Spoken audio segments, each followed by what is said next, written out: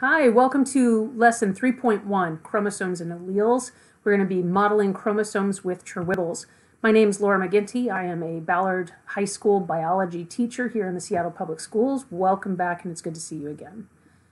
To use this PowerPoint in this video, first and foremost, make sure that you're working at your own pace. Do what is best for you in this case. Your health and your family come first, always, before this. If possible, when you are going through the activities, you'll find it helpful sometimes to go through this stuff with a friend. Communicate through text, email, call if you have questions, share those ideas. It's also going to be helpful to have a scrap piece of paper or a notebook, a pencil or pen to record down any of those questions or ideas that you have as you're going through. You'll also need, for this particular lesson, you will need your genetics vocabulary sheet if you have it, and I'll get to that in a little bit more detail here in a second. Go through the slides one at a time. Take your time to explore the images, any links that are there. For the video, pause the video whenever you need to. Repeat sections as often as necessary for you. If you do come across something that you're not sure about or that you don't understand, take note of the slide that it's on or the timestamp and go through the remainder of the video or PowerPoint. If you come to the end of this and you still have a question or there's still some confusion about a topic, then reach out to your teacher and ask that question. You can also ask somebody in your household, reach out to a peer through text, email, call them. When you do finish, though, consider sharing what you've learned with someone in your household or with a friend through text, email, or again, call them, and explain your thinking. This is a really great way to help you retain that information and help make sense of it through this process. There are 4 goals with this particular lesson. After the lesson, you should be able to compare and contrast homologous chromosomes, should be able to describe genotypes using the terms homozygous and heterozygous, explain how dominant and recessive alleles produce traits or phenotypes, and then model Trewibble chromosomes and how genotype produces phenotype. This lesson is designed to take about 2 days, so that pacing is going to be really important for you. Make sure that you do what is necessary to take care of yourself during this process. This is a little bit of a larger lesson. The first thing that you're going to need here is your vocabulary. So this is part 1. You have your genetics vocab sheet that was handed out some time ago. If you don't have that vocabulary sheet, you might want to take notes on a scrap piece of paper or in a notebook. The section that we are on for the genetics vocabulary is Inheritance Lesson 3.1. First and foremost, we need to understand that chromosomes come in pairs. In the karyotype in this image, we have human chromosomes. You can see that there are 23 pairs. They're matching chromosomes, also known as homologs or homologous chromosomes. There's one maternal, or one from your mother, and another is the paternal chromosome, or one from the father. You can see here that this is more clearly distinguished with the colors. The pink represents the chromosomes from the mother, the blue represents the chromosomes from the father. Again, 2 versions of that chromosome, so those chromosomes come in pairs. What we see is there's going to be the chromosome here from the mother and the exact same chromosome, the pair that comes from the father. 2 versions of that same chromosome. We see an example of this specifically with chromosome 11. Chromosome 11 is where we're going to find the trait of sickle cell anemia. So those genes that are found on that chromosome are the same genes as you would find from the mother version and the father version. So there's the maternal chromosome with the sickle cell anemia gene and the paternal chromosome with the sickle cell anemia gene. Homologous pairs have the same genes on them, but they're not always identical genes because these are alleles. The alleles can be different. For example, we have the chromosome from a mother has the allele for the non-functional hemoglobin B, which is going to be the sickled cell disease. from the father, the allele is for the functional hemoglobin, so you can see that those are round, healthy red blood cells. So again, homologous pairs have the same genes, but the genes aren't always the same because we have gene versions or alleles. So how do the alleles from homologous chromosomes produce the traits that we see?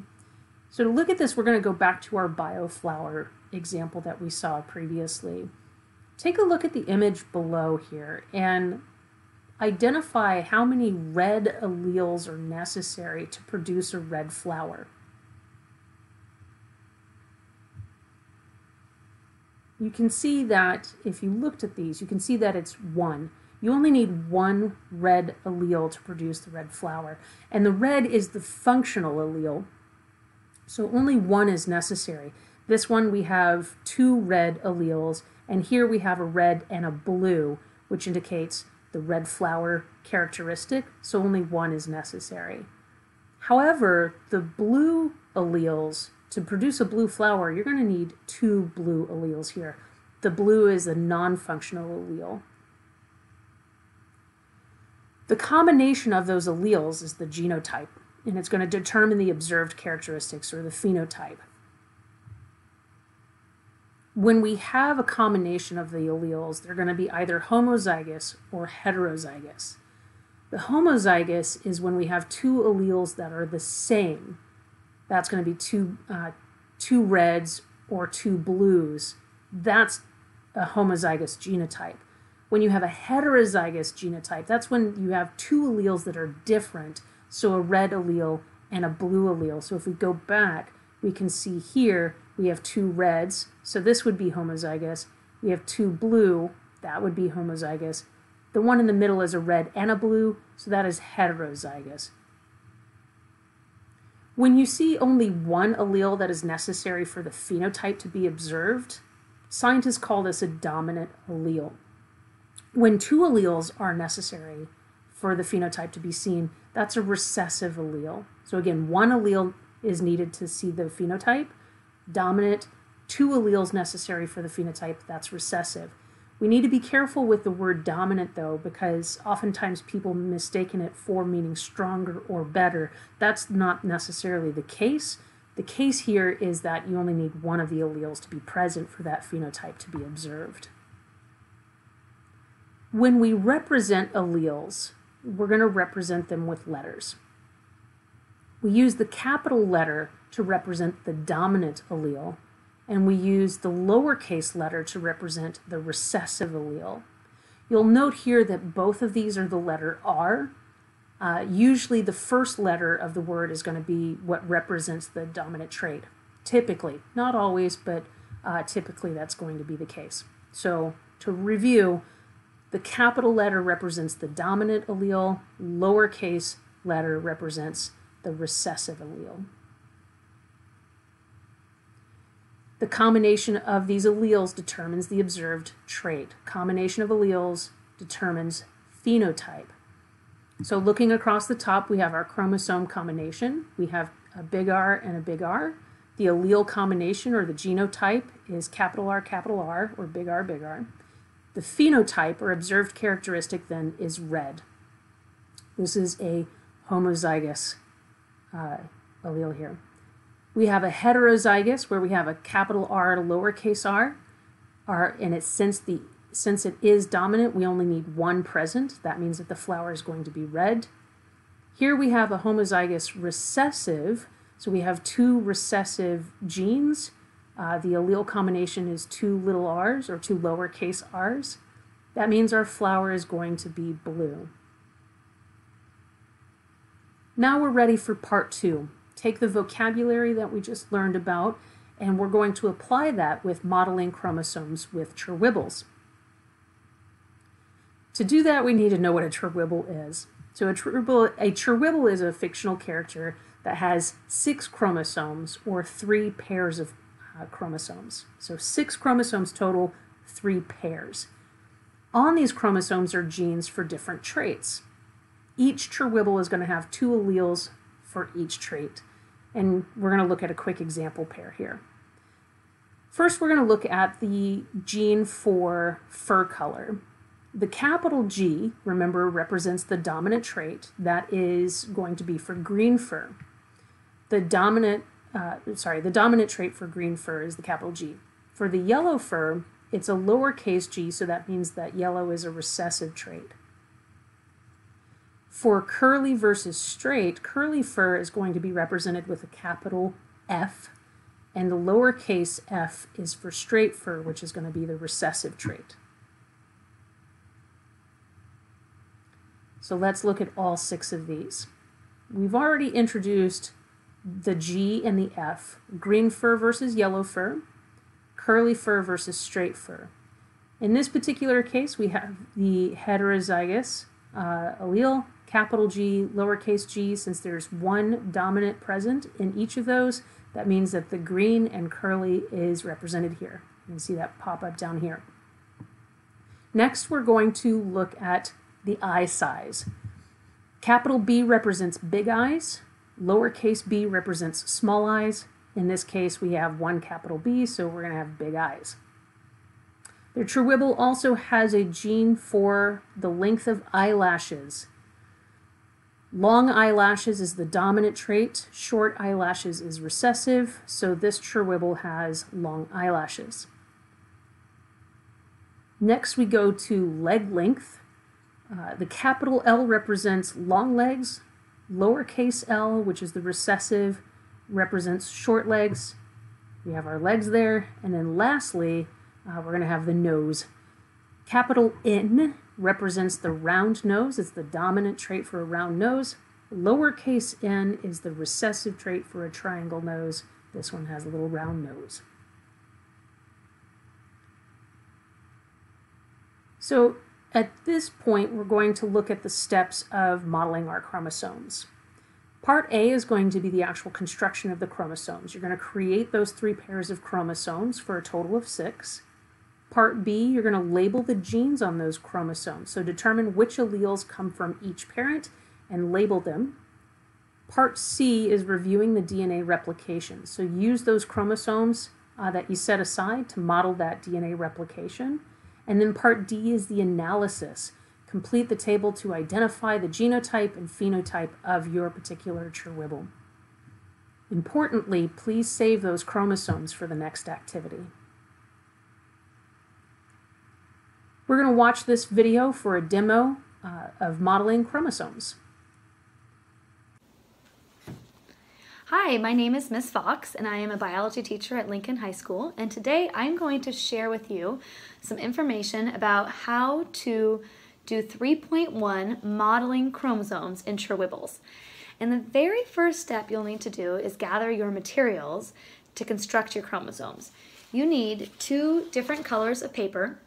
You can use white paper and then some other maybe newspaper or maybe a scratch paper that came in the mail. It doesn't have to be really nice paper, it just has to be 2 different colors. Or if you don't have different colors of paper, you can also just use 2 white pieces of paper and then color them at the end to just note their difference in colors. You'll also need some scissors. I couldn't find scissors, so I have my kitchen shears. And then I also have a pen or something to write with.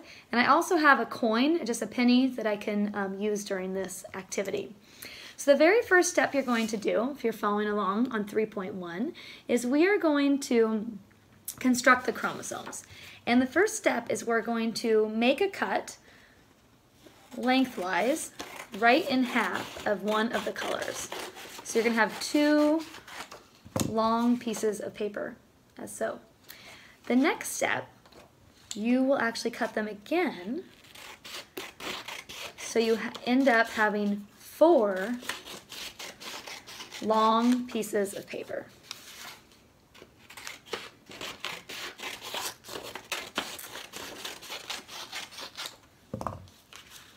So here I have 4 long pieces of paper in my hand, and I am going to, 2 of these are going to be my long chromosomes. So I'm going to just set those down here.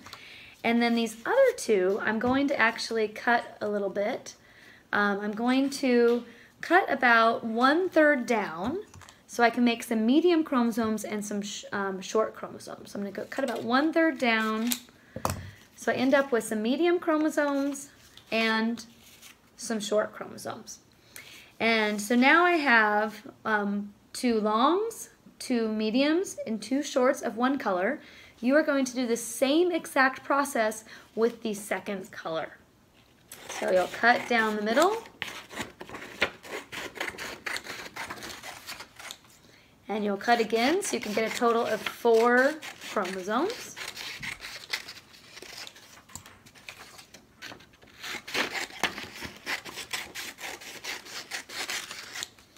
And so 2 of them will stay the same as long chromosomes.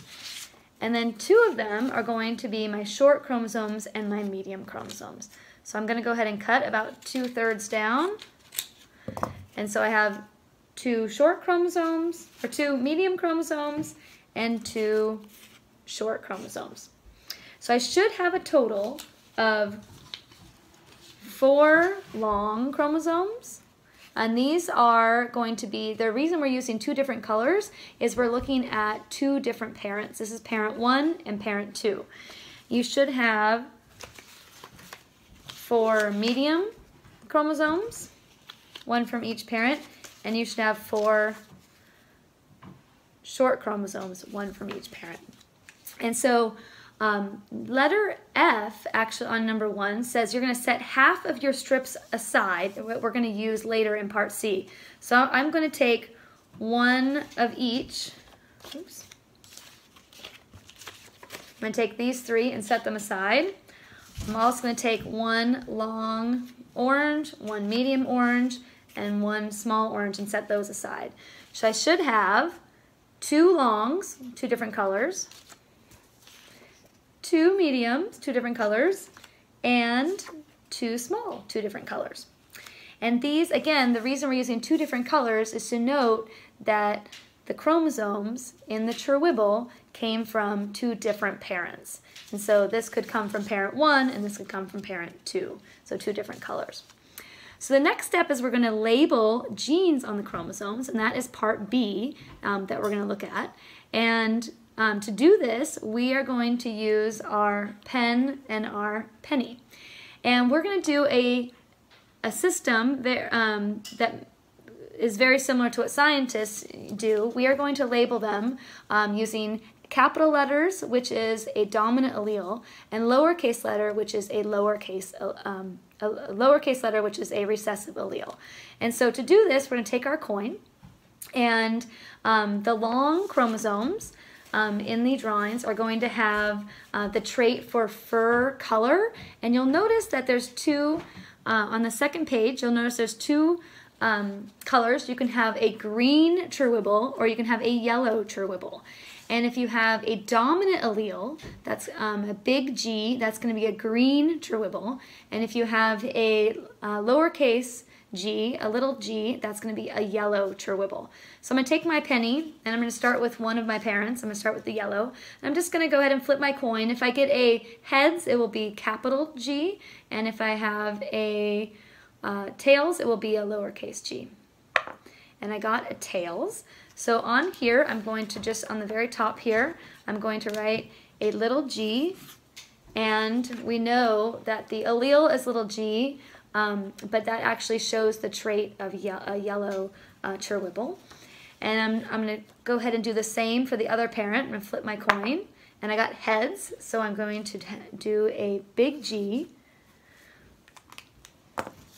So here I have a big G and a little g.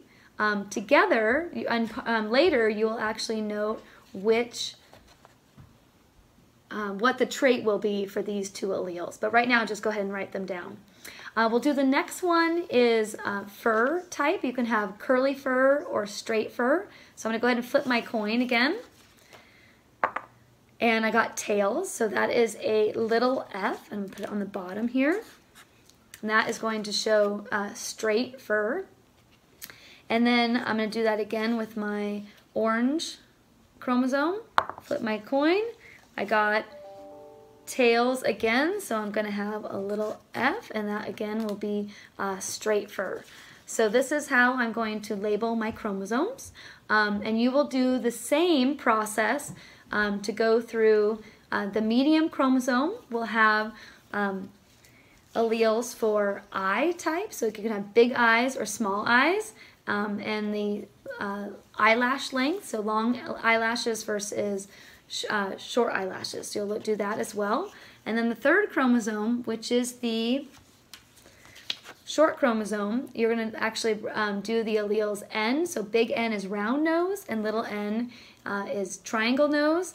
And then leg length will be long legs is big L and short legs is little l. And you'll add those on your chromosomes. The next step that you'll do is you will lay out your chromosomes. And part C says reviewing DNA replication.